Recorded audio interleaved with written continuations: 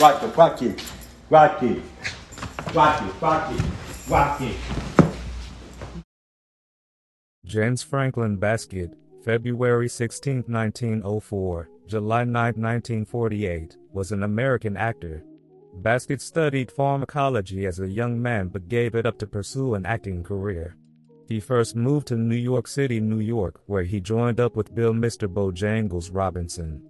Using the name Jimmy Baskett, he appeared in several all-black New York films, including Harlem is Heaven, 1932.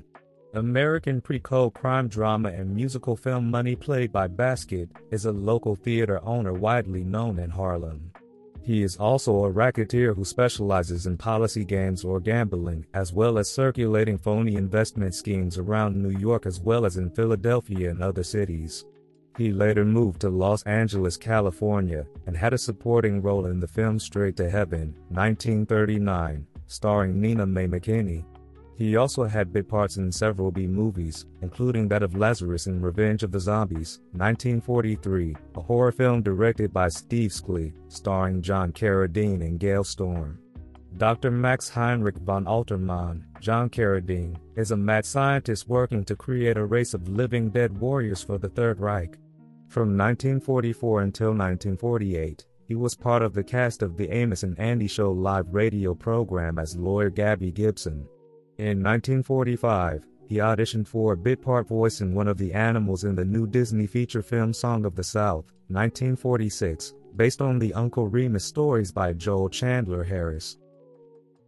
Disney was impressed with Baskett's talent and hired him on the spot for the lead role of Uncle Remus. Baskett was also given the voice role of Brer Fox, one of the film's animated antagonists, and also filled in as the main animated protagonist, Brer Rabbit, in one sequence. This was one of the first Hollywood portrayals of a black actor as a non-comic character in a leading role in a film meant for general audiences. Baskett was prohibited from attending the film's premiere in Atlanta, Georgia, because Atlanta was racially segregated by law.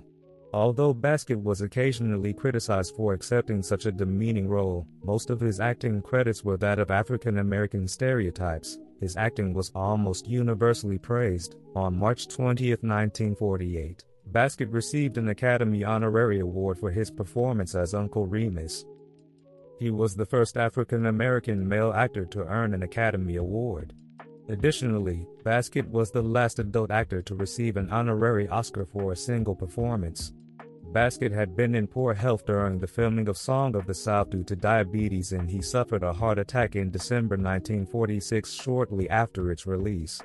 His health continued to decline, and he was often unable to attend the Amos and Andy radio show he was on, missing almost half of the 1947 to 1948 season.